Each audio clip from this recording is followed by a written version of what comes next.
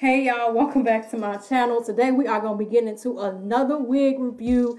As y'all can see, this is a Bobbi Boss wig. Her name is Rosewood. I will have all the information for this wig down in the description box below.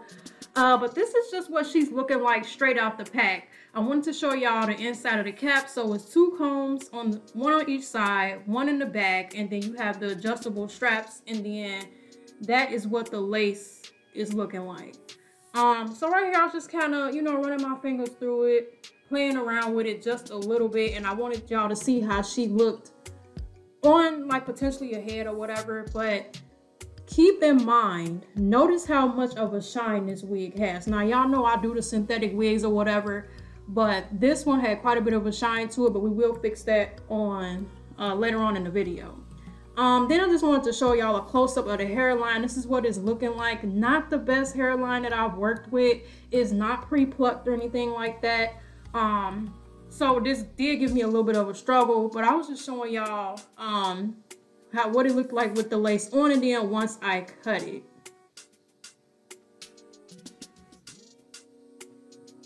From here, I was just kind of showing y'all what color the lace was before I added foundation to it. Now that lace already had a tint to it, but I still felt like it didn't completely match my skin tone, so I still went in with foundation.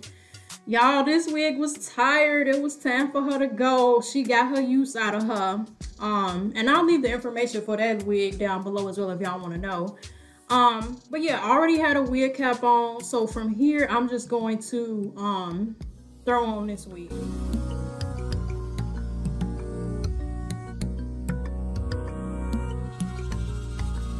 I do want to note, like, once I put the wig on, mind y'all, I didn't readjust the straps. How y'all seen is how I left it.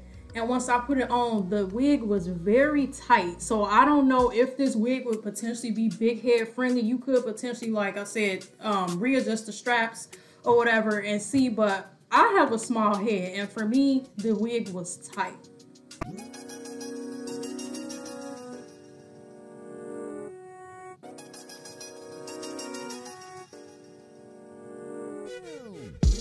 So this is what she's looking like, freshly put on, no adjustments, no customization, no none of that. How are y'all feeling her so far? Because I don't know, I was kind of iffy about it. So right here, and I think I told y'all before, I do kind of have like a lower hairline, so I do have to usually go in and shave off my baby hairs. Then from here, I didn't spray my entire wig down because the wig was tight enough. I didn't need to, so I just ended up spraying down the side tabs so they would stay down. But y'all, this wig really gave me a lot of trouble. It was a struggle, and it really gave me a run for my money because, I don't know, I feel like I had to somewhat do a lot to try to get this wig to even look somewhat natural, even though that's not a natural color. But I don't know. I don't know. I'm still trying to see how I feel about it. But yeah, I just did about 2 or 3 layers of the spray and then blow dried it down. Y'all, I did attempt to do some baby hairs on this wig, but I ended up not leaving them in because this wig, I don't know if y'all can tell, the hairline is super bulky.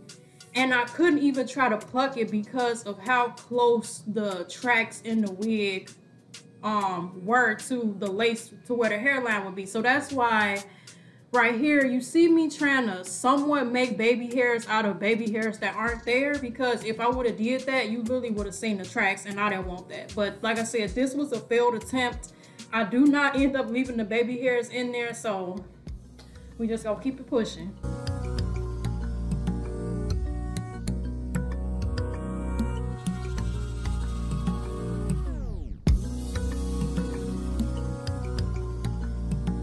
Y'all, this hair, I don't know how long the hair is. Like I said, I'll leave the information in the description box. But when I tell y'all, this hair was getting so tangled and so nappy, it was just crazy. But at this point, I'm just sectioning off my hair, and I'm gonna go through with my red weave-in wig flat iron, because this particular brand, they do not tell you how much heat to put on this wig. I know most synthetic wigs, they say you can go up to about 400.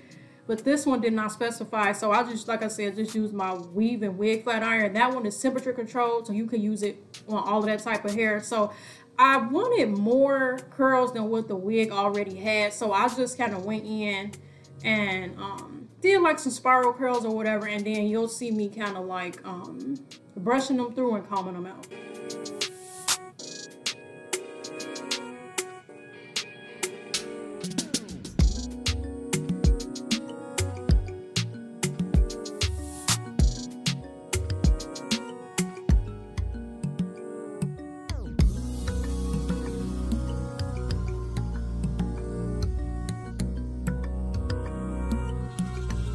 So I did end up taking that band off, and as y'all can see, the baby hairs are looking a little janky. They looking a little whack. So like I said, I did not end up leaving those there. It was a failed attempt with, you know, I was working with what I was given and it wasn't given.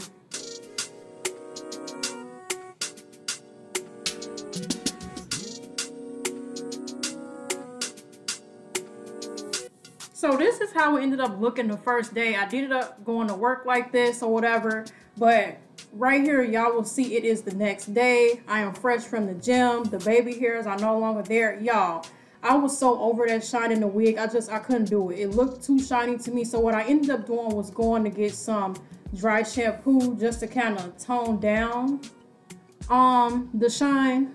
Usually I don't have to do that, but this one I just feel like it was just too much. Y'all, I struggled with this wig to say the least. And as I'm spraying this, y'all are gonna see my reaction. While I was doing this, did not realize that spray was coming out white. And I'm like, oh my gosh, this is on black hair, it's white. But I ended up, you know, like brushing it through, combing it out or whatever, so it didn't look too bad.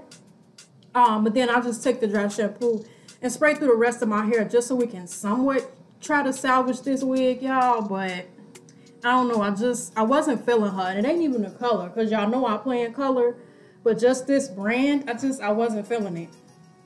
And so I could spill a little bit more tea since this is the next day.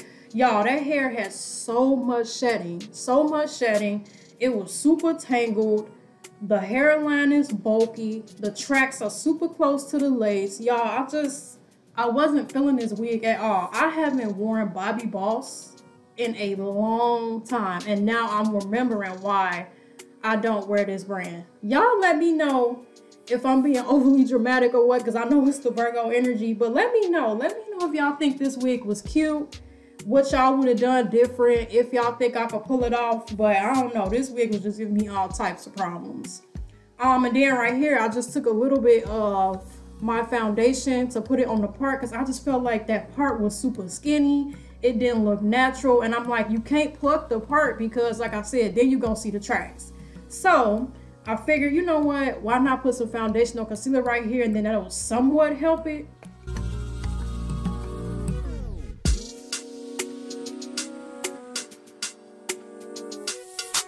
I don't know, y'all, but overall, I'm still wearing a wig, but honestly, I don't really care for it. I would not recommend this brand. I would not recommend this wig. Like I said, y'all give me y'all thoughts on it down below in the comments, but I don't know, I just feel like this wig was awful, and I've had way better synthetic wigs that look more natural. I don't know.